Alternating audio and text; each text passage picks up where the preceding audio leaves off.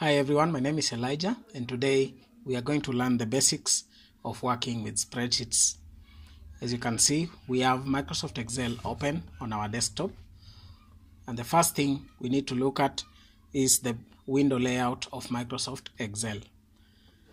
The topmost part is the title bar, starting from the quick access toolbar on the left side, and on the right side we have the usual three buttons: minimize, maximize and close.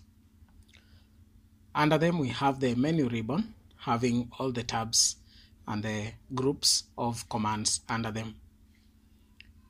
Below the menu ribbon we have the formula bar, we have the name box, and we shall see the functions of these two a bit later on in the video. Coming to the main part where we work, that's the working area.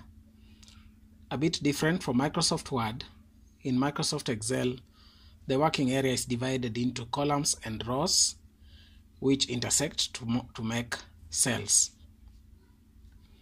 Going to the right side we have the vertical scroll bar, and at the bottom we have the horizontal scroll bar.